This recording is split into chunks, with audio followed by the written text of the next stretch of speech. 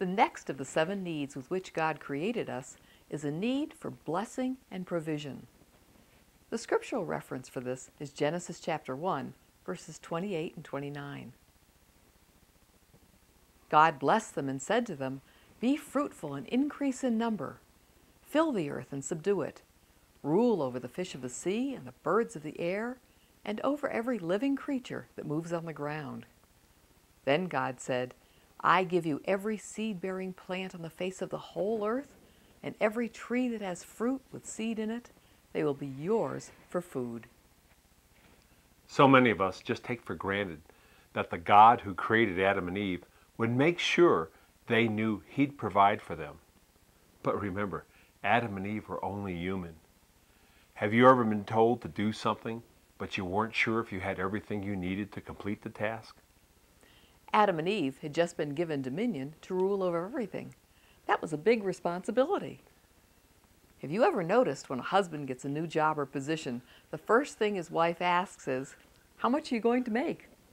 It's a legitimate question. Her motivation is one of provision.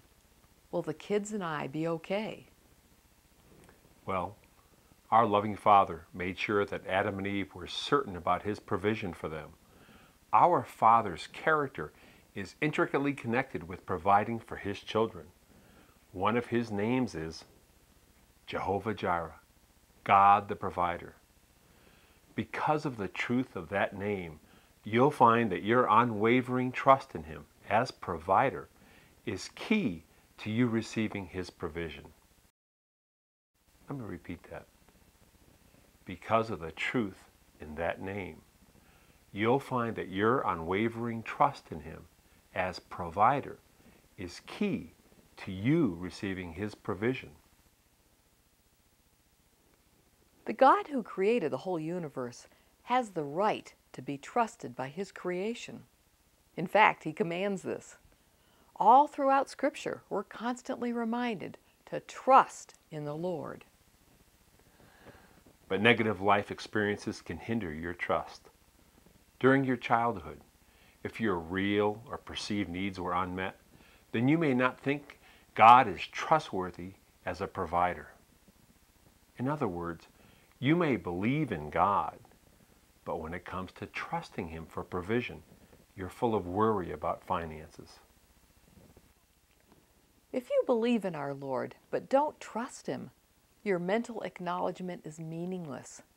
Your belief is no better than that of the demons. You believe that there is one God. Good. Even the demons believe that and shudder. James chapter 2, verse 19. When Sue and I first put our trust in Jesus, she was given a gift of faith. Do you know what the gift of faith looks like? She gets happier the worse things get. It's only when God Himself can answer that those with the gift of faith are truly happy. Sue never doubts our Lord about finances. She joyfully gives away whatever we have whenever He prompts her to. In our early days as followers of Jesus, I trusted that the Holy Spirit in her was guiding her. But I just couldn't overcome my worry about money. The year after we put our trust in Jesus, Mike resigned his commission after 10 years in the Navy. We planned to move from San Diego to Massachusetts to attend an interdenominational seminary. We put our home on the market with a realtor friend in California and purchased one near the seminary. Months went by as we paid the mortgage on both houses. Our savings were rapidly shrinking. One day I came home. Sue told me both mortgage payments were due. We had $8 to our name. I was flooded with fear. wondering how we could have missed God's will. But Sue stood there smiling and said, "Go downstairs to the den and read the devotional I read this morning." The devotional was about a military officer crossing the Atlantic on a sailing ship in the 1700s with his family. A violent storm came up, and his wife was deathly afraid. She asked her husband why he could be so calm in a storm like this. He pulled out his sword and put it to his wife's throat and asked, "Are you fearful of this?" She replied confidently, "No, I know in whose hand the sword is." He replied with equal confidence, "I know in whose hand the storm is." I sat there in tears, repenting of my lack of trust. A few moments later, the phone rang upstairs, and I could hear Sue going to answer it. Just then, the Holy Spirit spoke to me. "That phone call is from your realtor in California. He's going to tell you that your house is sold. Now tell Sue this before she answers the phone." I yelled upstairs, "Sue, that phone call is from our realtor. He's going to tell you that our house is sold." Yes, our house had sold, and the buyers wanted to move in immediately before closing. The house went into escrow, so we didn't have to pay the mortgage on it. The buyers sent a check for rent that covered the mortgage on the home we were living in, and we closed in January in a year in which we had no income because Mike was attending seminary, so we didn't have to pay capital gains on the price differences of the two houses. I was revolutionized by our father's lesson. I'd grown up in a very poor home where money was always a concern. As an adult, I was plagued by the strongholds of deceit and rejection, and I couldn't shake my worry about money. God had to blow me out of the water by bringing me to 2 mortgage payments and $8, and a wife with a gift of faith. A few years later, while teaching at the retreat center, this lesson became encouraging testimony for others. We'd often ask people who were worrying about their finances, "Did it ever occur to you that if you're prone to worry about money, God may bring you reason to worry? That way you'll learn to repent of your doubts and trust Him. Your worry insults His character as God the provider." I can tell you with confidence a particular truth that the Bible reveals again and again. When our Lord's character is challenged, He'll do everything to make sure you don't defame His reputation. And He acts severely if He needs to. Blessing and provision are part of His character, and it's important you don't trample on them with doubt and fear. If you live with unconfessed sin, a stronghold of doubt and unbelief may cause you to distrust our Lord. As you'll see, renewal of trust and belief comes when you confess and repent of these breaches of intimacy with Him and demolish the agitating strongholds. One of the most common sins of those who don't trust God to provide is striving after wealth. What a hellish pursuit. People who want to get rich fall into temptation and a trap and into many foolish and harmful desires that plunge men into ruin and destruction.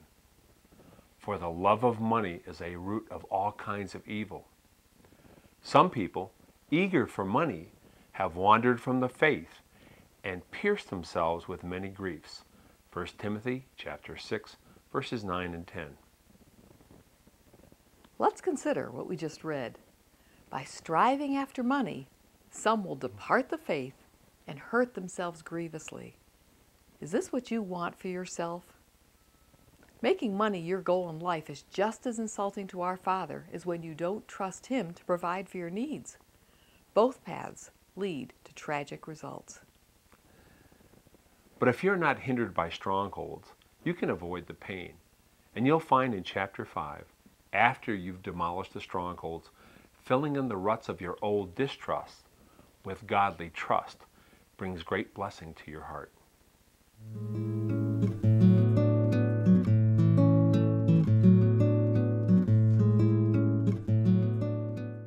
Our Father has also instilled in each of us a need for security. Now the Lord God had planted a garden in the east, in Eden, and there he put the man he had formed. And the Lord God made all kinds of trees grow out of the ground, trees that were pleasing to the eye and good for food. In the middle of the garden were the tree of life and the tree of the knowledge of good and evil. Genesis chapter 2, verses 8 and 9. Security can be defined as confidence that you'll experience protection and relational warmth. Relational security represents those people with whom you feel at peace. Those whose affirmation helps you feel good about yourself. Just thinking about them brings you joy. The two most common strongholds that rob Christians from experiencing this type of relational intimacy are fear and insecurity and rejection. These are often found in people who've grown up in homes where there was addictive or compulsive behavior. Under those conditions of constant apprehension, they never knew when the peace would be shattered. Maybe your sense of security was destroyed because of a catastrophe, such as the death of a loved one or the sudden loss of financial stability.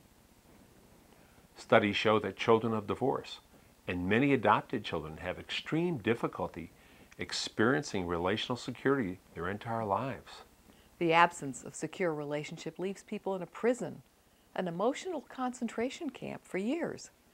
They never seem able to draw close to other people in a way that they feel like they belong. As a result, many in their relationship with God never trust that He can accept them unless they're doing something for Him. They may hide behind a lot of conscientious behavior by always being involved in activities. What others aren't aware of is that these task-focused people are often driven by the need for recognition or success.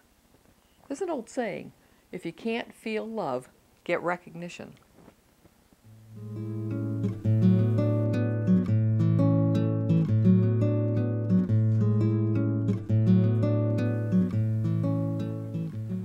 It's sad that so many look for recognition in order to compensate for their lack of relational security.